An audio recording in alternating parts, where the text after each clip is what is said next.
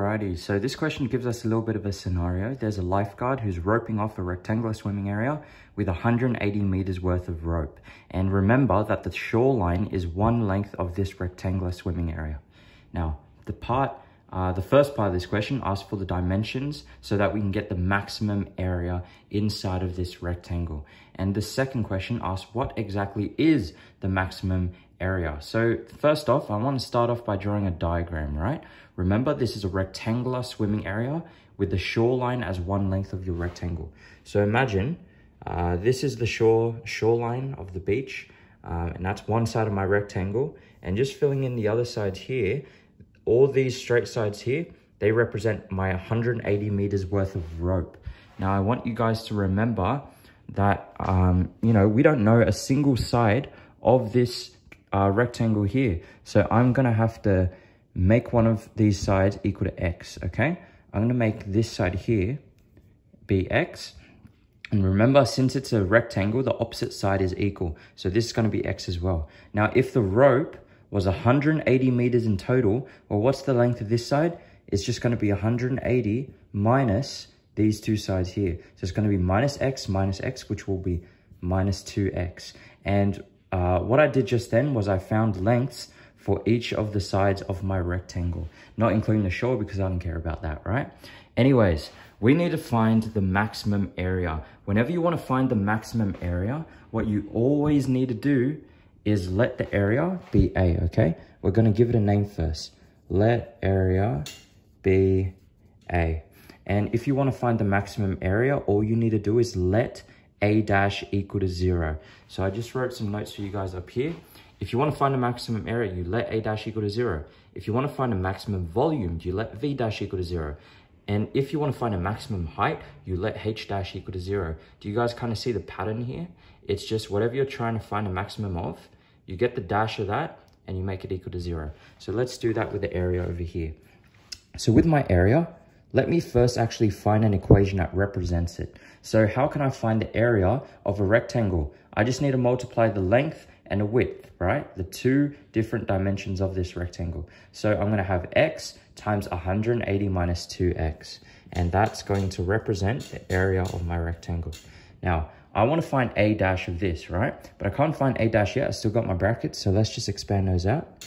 And I'll get 180x minus 2x squared. And then now I need to think to myself, okay, oops, sorry, that wasn't A dash. That was just A. Now I want to find A dash. So that's going to be 180 minus 4x. And remember what I said before with the notes. If you want to find a maximum area, you let A dash equal to 0. All right. So I need to let A dash equal to 0. And I'm just going to do the working out up here.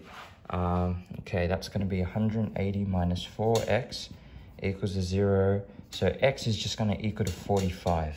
Okay, and 45, remember your units, it's going to be 45 meters.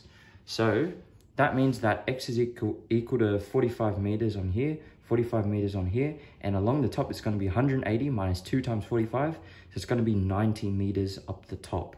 Now, that's fantastic. I found that x is equal to 45 meters, but I still do need to show that this is actually a maximum area. And how do I show it's a maximum area?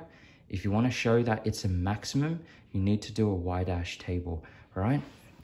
So with the y dash table, instead of doing y dash now, I'm actually going to be doing an a dash table technically.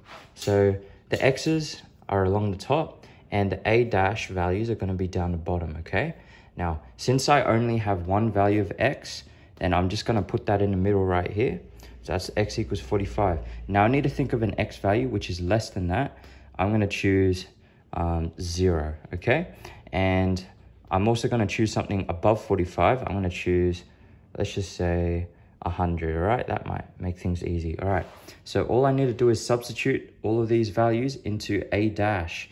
So a dash was 180 minus 4x, right? So if x is equal to 0, I have 180 minus 0. So that's going to be 180 here. And 180, that's a positive, right? That's a positive. So that means I have a line that's increasing from left to right.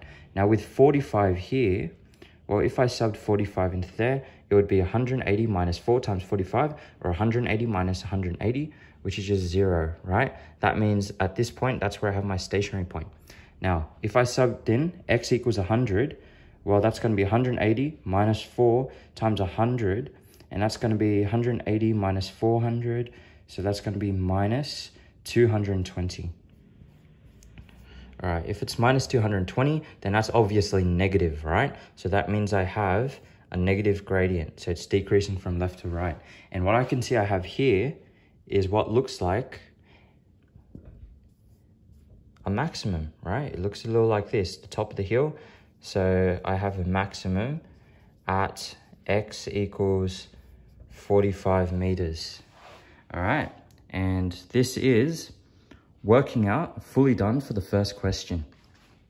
So yeah, actually, you know what? Yeah, let's do that second part too. What is the maximum area?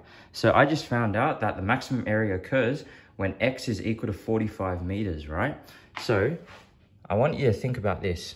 This rectangle right here. If this is 45 meters and this is 90 meters, we should probably list that out as well. So we'll say, I'll do the working out up here. We're going to say, therefore, these are the dimensions. So the dimensions are 45 meters by 90 meters. Okay, and then now we can find a maximum area. So max area is going to equal to 45 times 90, and what's that going to equal to? That's 360 plus... all right, my brain's a little bit fried right now. Okay, 3,600 plus 450, so 4050. Okay, I think I'm right. Yep, I should be good. Okay, and remember your units, it's going to be meters squared, and you're done with the question. All right, if your teachers do want you to put concluding statements, please do that as well, and that will be helpful, so you don't get any marks docked off. But anyways, so that's the working out for this maximum question.